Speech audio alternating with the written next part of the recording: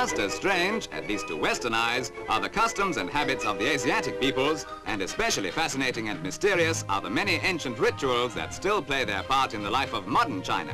So now we fly 6,500 miles west over the Hudson Bay to, well, obviously not China in that direction, but Chinatown, Vancouver. Here we're just in time for one of the biggest Chinese community parades ever staged outside the Orient.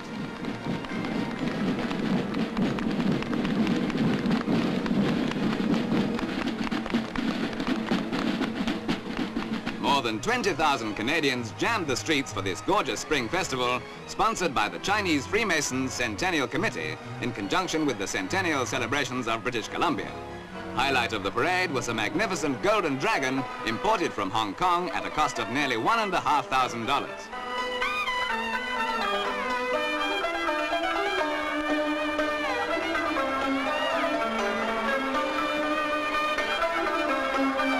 You'll notice the 250-foot-long silken-clad monster coils its way through the streets on human legs. In fact, it was carried by 300 men working in relays. All along the route, the dragon was taunted and goaded by a local St. George. The brave chap.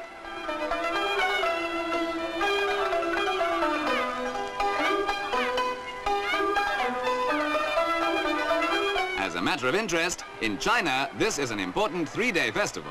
And there it's used mainly as an opportunity of instructing the more poorly educated farm workers in the agricultural benefits of spring. In Vancouver, of course, it's entertainment pure and simple.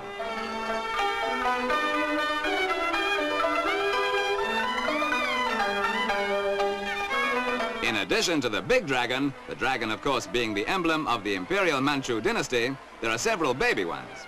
The superstition was that the dragon was responsible for controlling water, rain and drought. Even now, in some remote parts of China, people still put out small offerings to appease the dragons during this festival.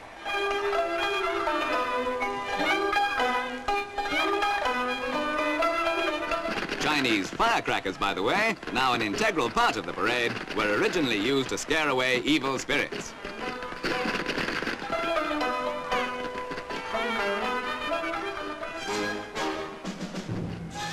This part of Vancouver, with its gay and flamboyant street signs and its stores full of exotic and bizarre oriental wares, is in some respects nearer in atmosphere and feeling than any such community in the Western world.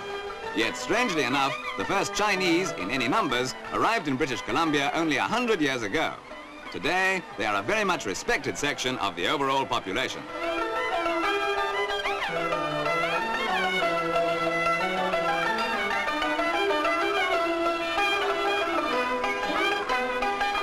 When you realize the parade lasted for over 3 hours, one can begin to sympathize with the dragon, or to give it its proper name, Gim Lung. You can see now why the bearers were obliged to work in relays.